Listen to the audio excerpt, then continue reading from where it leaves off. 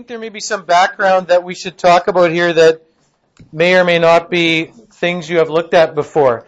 Before we talk about the limit of the sum of two functions, this is the limit of the sum of two functions. Okay? What we should look at before is, you probably have never talked about, just in general, what happens when you add two functions together, what happens when you subtract two functions. So let's look quickly in your calculator at what happens with that. If I put in two functions here, one being x squared and one being x cubed.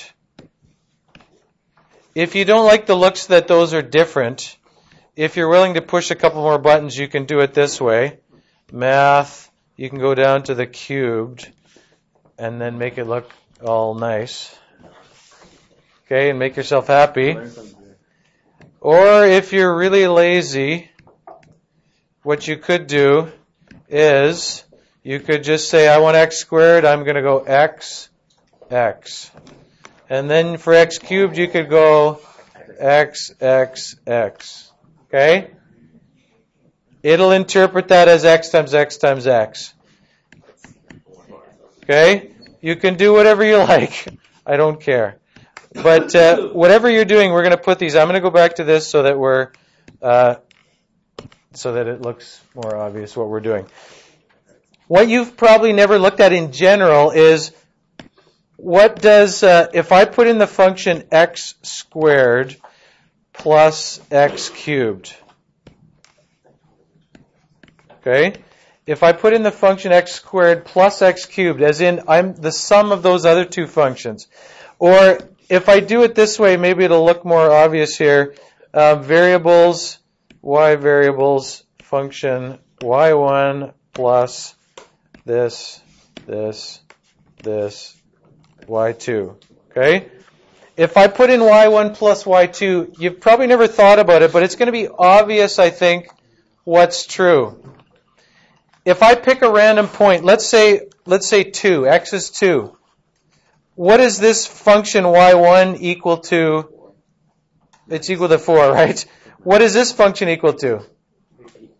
8. This one's 2, this one's 8. So what's this function going to be? What do we say? 4 and 8, so this is 12. I don't necessarily know exactly what this graph is going to look like, but I can tell you at any given point you tell me, I can come up with the point for this based on those two. So what I'm saying is, if we turn that one off for a second and we put in zoom, I'm going to put in zoom 6 for, that's x squared, that's x cubed. Actually, let's change this to spread it out a bit more. We don't need the negative side.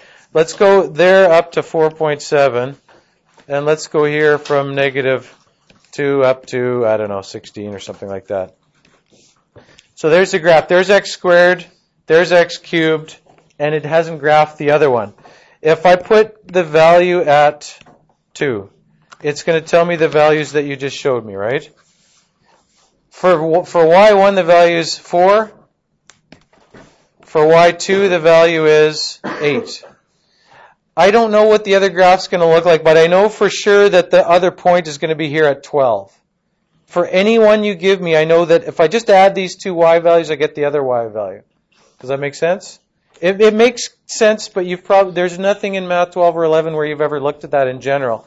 But it's true, right? If you add two functions, the values are just the sum of the values. The difference, it would be the same thing. If we subtracted them, we'd get the difference of them.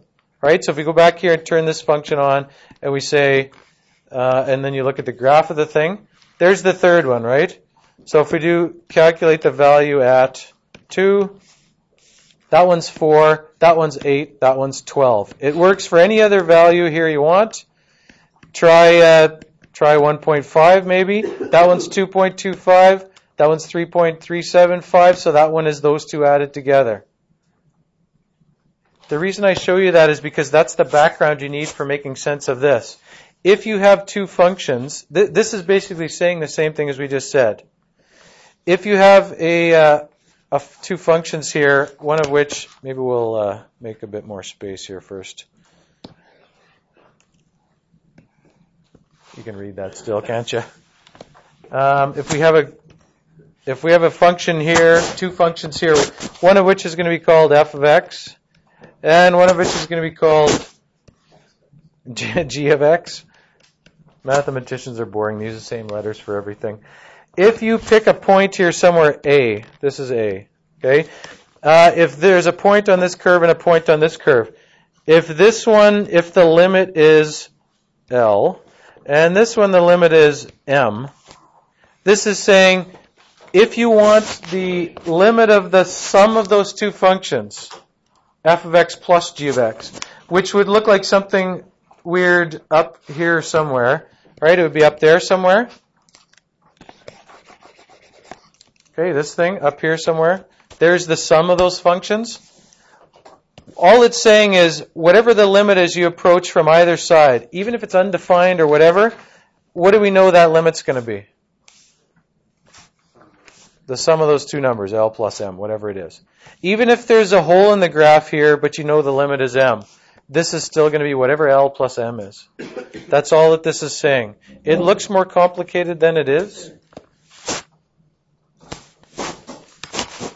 This is saying the limit of a sum is the sum of the limits. Sounds pretty earth-shattering, right? The limit of a sum, of the sum of two functions, or more than two,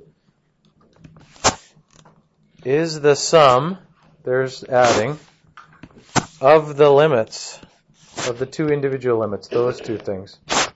Okay? So that's what that's saying there. The limit of a sum is the sum of the individual limits. What that means is, if we can scroll down to the first question in the next section here. What that means is, if I ask you what the limit of this function is, this function is made up of adding a bunch of things together. If you want to, you can analyze this by looking at the limit of each individual piece, right? Each individual part of that. In practice, you're not going to write all this out, but for this, it makes sense to do this and say, that's the same as whatever the limit is of x cubed plus whatever the limit is of 4x squared minus whatever the limit is of 3. Okay?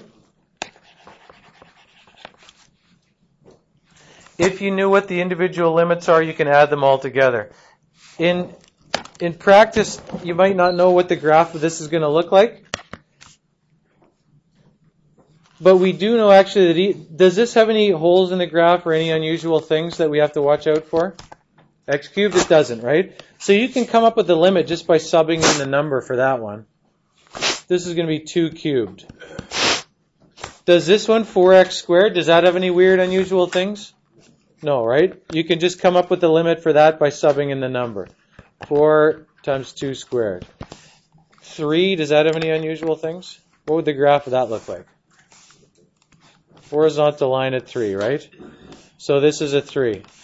You can come up with the limit of that by looking at the limit of each individual function. In practice, you'll probably know, does this altogether have any weird, unusual features? Any polynomial is just going to be some nice continuous thing of one shape or the other. So eventually all you're going to do for that is just sub in the number originally. But the concept here is if you have a function, you can come up with its limits based on each individual one. All right? So that ends up being 8 plus 16 minus 3, 21. This one you can come up with by, this is the quotient of two functions. There's one function. There's another function. You can come up with the limit by looking at the limit of the quotient.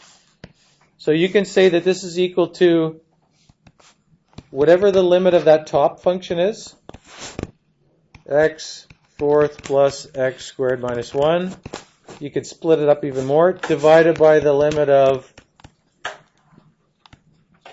x, limit as x approaches 1 of that bottom function. This is not true of everything, every mathematical thing you've done, right? Is that true of square roots? If somebody says the square root of something? Well, let's see. Is this true of the square root? Like square root of 4/9? Is that equal to square root of 4 over square root of 9? It is. If you do square root of 4 plus 9, is that equal to square root of 4 plus square root of 9? No, right? So it doesn't go without saying that all of these are true. Like it sounds obvious when we look at it here. All of these are going to be true. The limit of a sum is the sum of the limits. The limit of a difference is the difference of the limits. The limit of a product is the product of the limits. That's not true for square roots, right? The square root of a quotient is the quotient of the square roots. The square root of a sum is not equal to the sum of the square roots, right? That's all that this is saying is it's showing or saying to you, if you have any one of those mathematical operations involved, adding, subtracting, multiplying, dividing, constant multiple, powers, okay, the limit of a power is the power of the limits. All of those things are true if you need to, okay? Can you do the following? This limit you're going to have to use some algebra on because you can't just directly sub the number in. You're going to have to do a few steps there that say this is equal to the limit of, because you're not going to be able to divide the individual limits. You're going to have to do some algebra. This one I would like you to think about why you can't do it by subbing it in. What you have to resort to is algebra. This one you can use algebra. This one you can't use algebra, so your next step is, well, let's look at it graphically. And then you're going to have to consider that statement. And then I would like you to start thinking about this. We will talk about this in about 5 or 10 minutes. I'm going to tell you right now what this notation means. This, have you ever seen, well, actually, take notice of what that says. X approaches 1 with a plus sign after it. Have you ever seen that, where you write the plus sign or minus sign after something? This means X is approaching 1 from the positive side.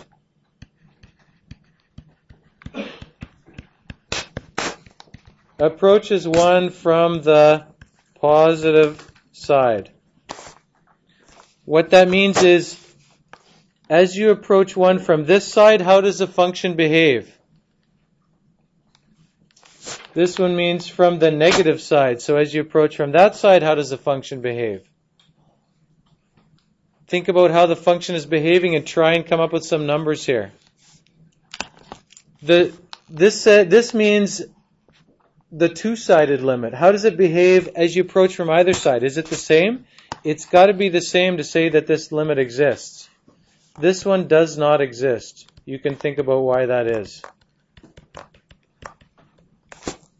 Okay, I'm going to stop this. You think about these things.